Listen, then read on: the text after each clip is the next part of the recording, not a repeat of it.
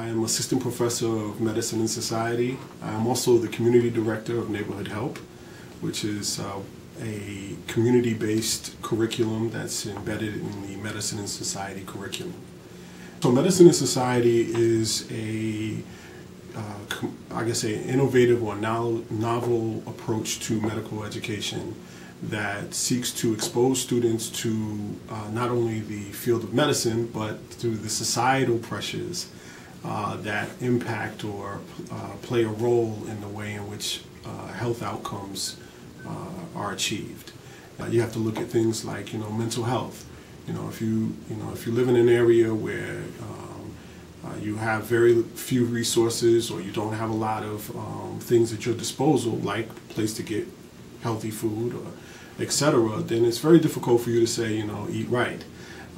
Or if you live in a neighborhood and the parks are not safe, so people don't go to the park because it's not safe. Or if at night when the sun goes down you don't feel safe, so you don't go out and walk after you come home from work.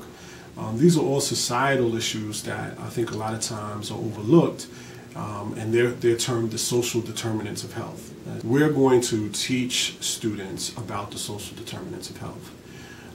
And from that, or emerging from that, we'll have to teach other things that are closely related. Like if I don't make you aware, or if I don't consider these social issues or social pressures, what are some of the ethical considerations that accompany that?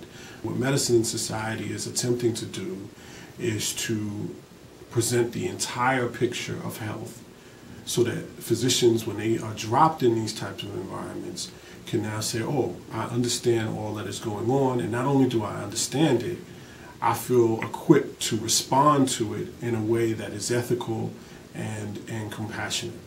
Students will actually be going in groups of teams, and the teams will include nurses, social workers. As we move forward, we'll integrate law students and their role in it as well. And they will work as teams to address issues that they find in households that they will be assigned to. These households, they will follow through a 3-year period in their medical education, and they will learn what, I guess, the background or the backdrop of the lifestyles of their patients. And so they will first have firsthand knowledge of what life is for their patients.